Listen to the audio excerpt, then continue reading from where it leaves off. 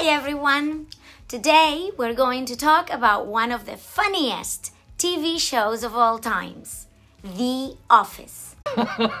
You know what? I'm going to, for old time's sake. Ryan started the fire! No, God! You jump to the right and you shake a hand. One of the things that makes the show so special is its unique sense of humor. The Office has a particular type of humor that not everyone gets, but once you do, it's hard not to love it. What are you doing? I don't know. Well, my mouth tastes so bad all of a sudden. Hey, you're watching Iwa. I am Miss Carolina. To master a language, you need to work on all your skills. Listening, reading, speaking. A lot of people struggle to find a system that will help them improve all of the skills and actually see the result. That's why in the Iwa app, we make tasks and games for you to cover all the aspects of learning. You can read and listen to books, learn grammar and vocabulary, all in one place. Iwa also shows you your results and tells you what you should work on. Join Iwa via the link in the description and get a 50% discount for the premium subscription. The humor in The Office is often referred to as cringe comedy or awkward humor. This type of humor relies on uncomfortable situations and misunderstandings to create comedic tension. The show also utilizes mockumentary-style filming, in which the characters speak directly to the camera as if they were being interviewed for a documentary. And you have made my life so much easier in that I am going to have to let you go first. What? Why? Why? Well, theft and stealing. Stealing? Now, let's talk about Michael Scott. As one of the most beloved characters on the show, he is the kind of boss that you love to hate. He is always trying too hard to be liked by his employees, and he has a unique way of saying and doing things that often get him in trouble. Did I just clean out your desk? I'm sorry.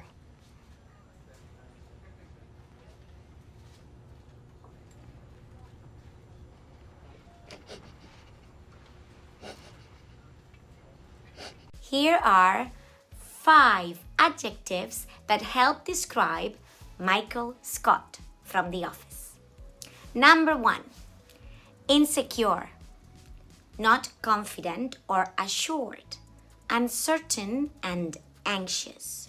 And I knew exactly what to do, but in a much more real sense, I had no idea what to do.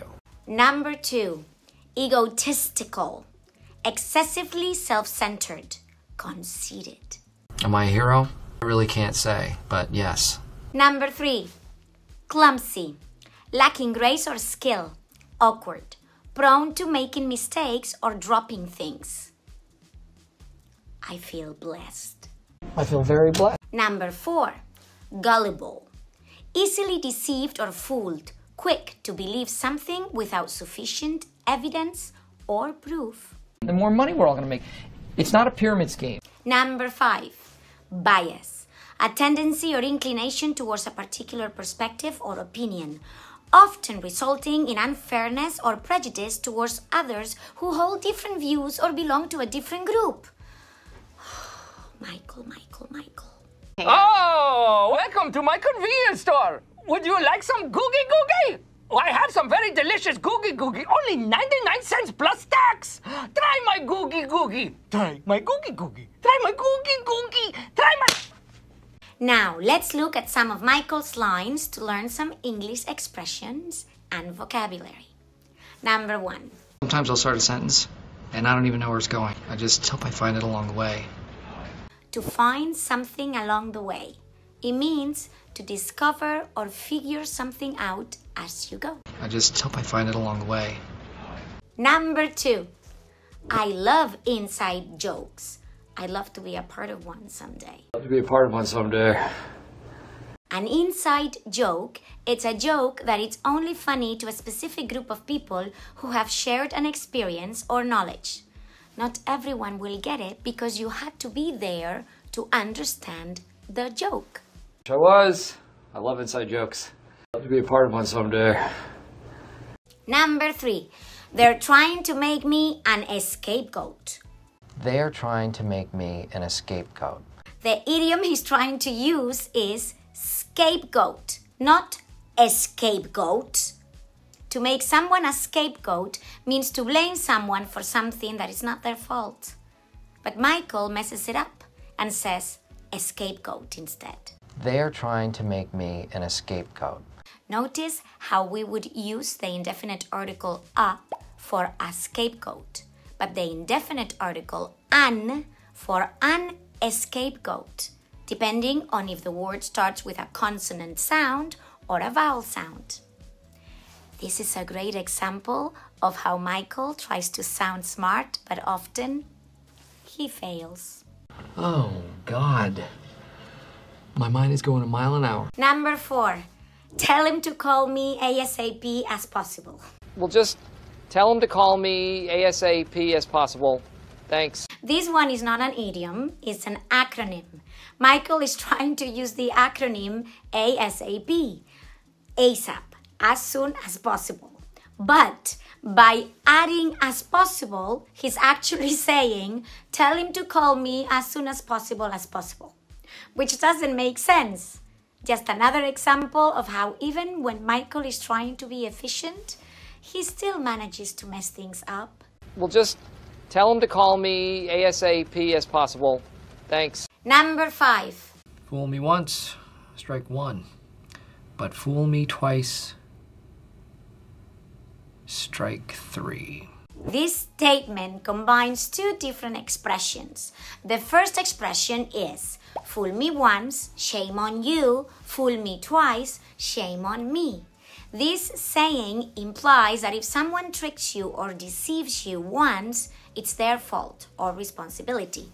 However, if they trick or deceive you a second time, it's on you, because you should have learned from your previous experience and not trusted them again. Fool me once, strike one. But fool me twice, strike 3. The second expression is a reference to baseball, where a batter is given 3 strikes before they are out. The correct expression is 3 strikes and you're out. This saying implies that if someone makes 3 mistakes or failures, they will be punished or removed from the situation. Michael Scott's statement combines these 2 expressions but messes them up by saying strike 1 instead of shame on you and strike 3 instead of you're out. This shows his tendency to mix up idioms and sayings, leading to humorous situations in the show. Fool me once, strike one. But fool me twice, strike 3. To finish, I would like to leave you with one more quote from Michael that really sums up his philosophy of life and his goofball personality. Goofball, an informal term used to describe a person who is silly, eccentric, or amusingly foolish, often used in a playful way. I hope you've enjoyed learning from one of the most iconic characters in TV history. I am Miss Carolina, and you can check out my YouTube channel English with Us and my comic videos on Instagram and TikTok. All info in the description. Cheers!